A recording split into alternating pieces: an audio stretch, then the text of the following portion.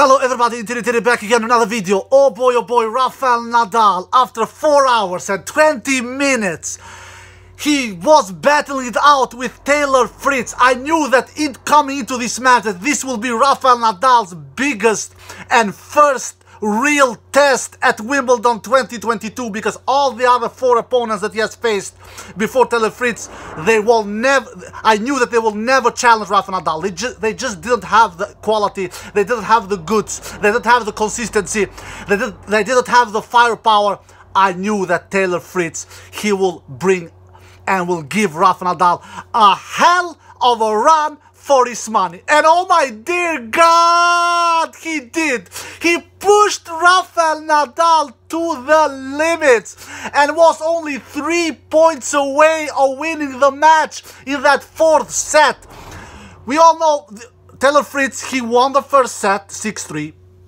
Then Rafa won the second 7-5. Then Taylor Fritz won the third 6-3. And then Rafa won the 4th 7-5, and then Rafa was a break up in the 5th set. Then Taylor Fritz came back in the 5th set. They went toe to toe again with each other until the tiebreak. And then in the tiebreak, Rafa got a flying start and was up 5-love in the lead. And then in the end, Rafa won that super tiebreak 10-4. After 4 hours and 20 minutes, Rafael Nadal, the greatest tennis player of all time, according to me, because the majors is telling that he is the greatest tennis player of all time. He is the player who has 22 majors in his name. 20 freaking 2 majors. After 4 hours and 20 minutes, Rafael Nadal eliminates and takes down Taylor Fritz. Taylor Fritz, he threw everything at Rafael Nadal.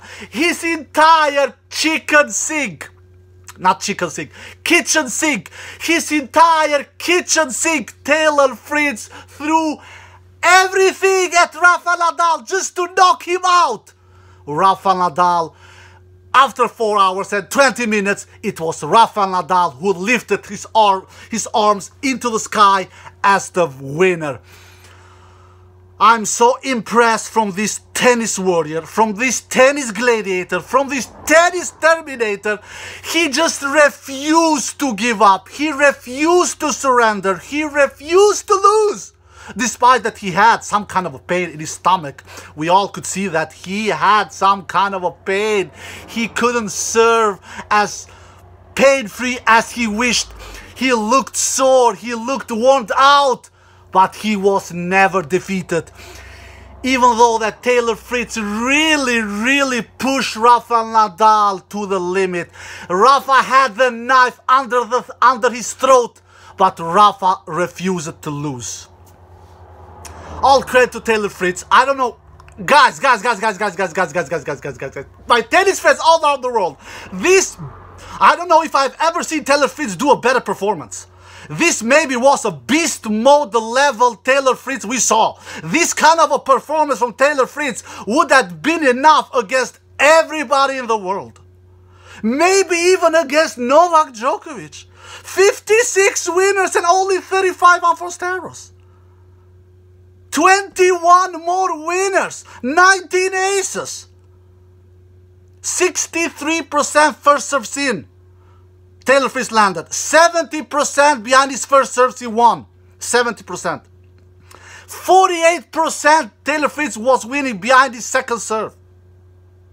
He broke Rafa's serve 8 times out of 14 breakpoint opportunities. That is unbelievable great numbers.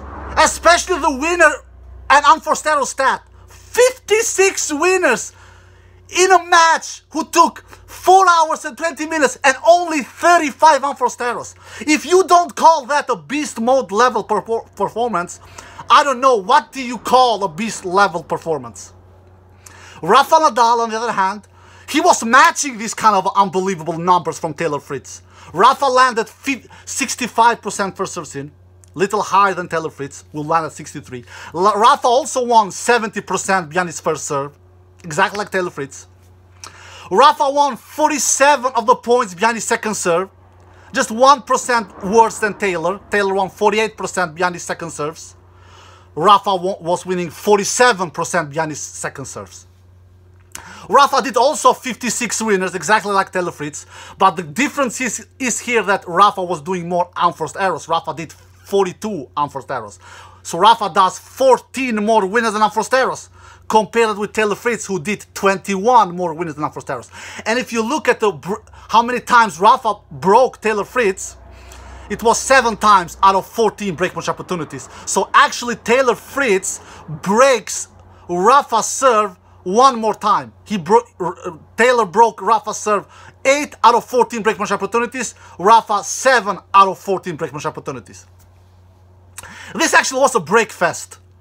The entire match, all of the sets had break of serves. All of them.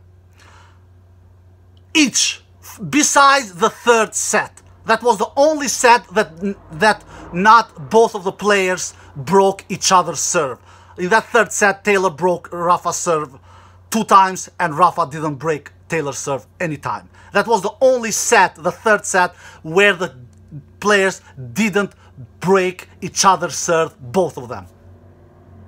All the other 4 sets, they broke each other's serve frequently. They broke each other's serve like I changed my socks.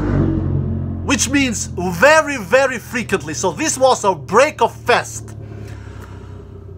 And in the entire match, Taylor Fritz wins 168 points. Rafa Nadal wins also 168 points. So they were winning the same amount of points the entire match. So what made the difference? It is simple, guys. Rafa Nadal outclutched Taylor Fritz in that super breaker, in that super tiebreak in the 5th set. That was what made this was what made Rafa Nadal win the match. Because this match was even Steven until the finish line. For all the 5 sets that they played, it was really, really even Steven and really, really close. But what was not close was that super tiebreak in the 5th set. There Rafa was superior over Taylor Fritz. Rafa was barely doing any unforced errors, if he even did any unforced error the entire of that super tiebreak in the 5th set. And talking about tiebreaks, Rafa Nadal has been a tiebreak beast this year. I think he is 14-2 in tiebreaks in this 2022 season. He has won 14 tiebreaks that he has played, and only he has played 16 tiebreaks all in all in this 2022 season. And he has won 14 of those and lost only 2 tiebreaks. Rafa Nadal. So Rafa Nadal has been a tiebreak monster in this 2022 season. Man, what a match. Man, what a show. Thank you to both of the players. These youngsters are coming closer and closer to defeat these GOATs, Nadal and Djokovic. Because let's face it, it is these 2 who are the greatest tennis players of all time. All respect to Roger Federer. He is the 3rd greatest tennis player of all time. He is not the 2nd, and he is definitely not the 1st. It is these 2, Nadal and Djokovic, who are the greatest tennis players of all time. And these youngsters, Sinner pushed Djokovic to the limit in the quarterfinal yesterday, but not as much as Taylor Fritz pushed Nadal to the limit in this quarterfinal today. But it is so difficult crossing that murderous finish line against these 2 beasts, against these 2 GOATs, against these 2 Terminators. Because you know why? Because they will leave everything on the court. They will play like their life is on the line. Rafa Nadal had even some health issues against Taylor Fritz with his stomach, and he couldn't serve properly, especially towards in the middle of the match and towards the end of the match. But he was refusing to give up. Why? Because he's a Terminator, he's a Predator, he's a cyborg, he's a tennis consistency machine. And he will never give up, no matter the circumstances. He will send a message to his opponent and say, you know what, you are very close to victory, but I'm not going down. If you want to beat me, you need to win that match point. I will not act Santa Claus and give that match point to you for free, because my name is Rafael Nadal. I am the 22 Grand Slam champion. Alright guys, I hope you did. If you did, give a thumbs up, subscribe, and see you next time. Peace.